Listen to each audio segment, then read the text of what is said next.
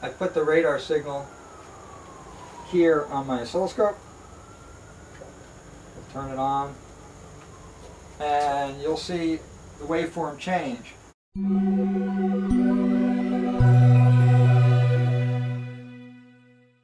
Hi, I'm Dave Schneider for IEEE Spectrum magazine, and this is the MIT coffee can radar. There may be a few $100s in parts here, but considering that you can use this not only to measure speeds like a police radar gun, it can actually be used to measure distances very well, and even crudely as a synthetic aperture radar. So we're out of the local ball field, and we're going to give the MIT Cantenna radar a run here.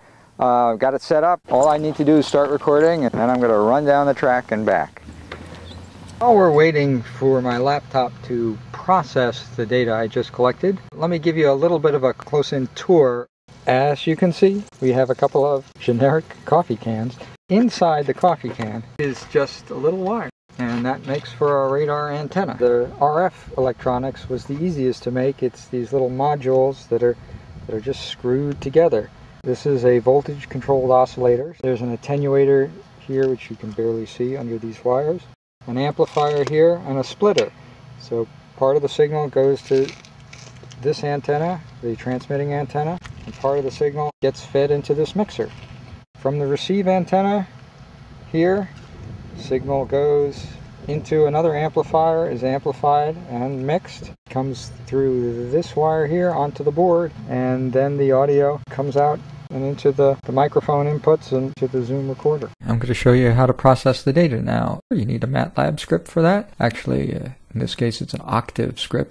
And Octave starts crunching on the data that we just recorded out in the ball field. You can see the results, a range time intensity plot. On the horizontal axis, you have range to your target. Vertical axis, we have time, elapsed time from top to bottom. You see a general vertical grain here, a lot of vertical lines. Those are just reflections from objects that don't move. But you also notice this reflector here that gets farther away as time goes by and then disappears and reappears, getting closer as time goes by. Well, that's me. There's a second plot, a little more processing done to cancel out that clutter, those static objects, and you see my reflection much more clearly, going out, turning around, and coming back. And you can see it registers me out to 50 meters or more, which is darn good for a radar system that you build in your garage. When I turned to try and make a synthetic aperture radar image, I discovered that I needed a really big target. A big water tower conveniently across the road from a building that had a nice balcony. It took a little while. You have to move the radar across like about 100 inches, moving it 2 inches at a time while gathering data, but it worked. Like I say, it's not the most precise SAR image you'll see, but not bad for a garage project. For IEEE Spectrum, I'm David Schneider.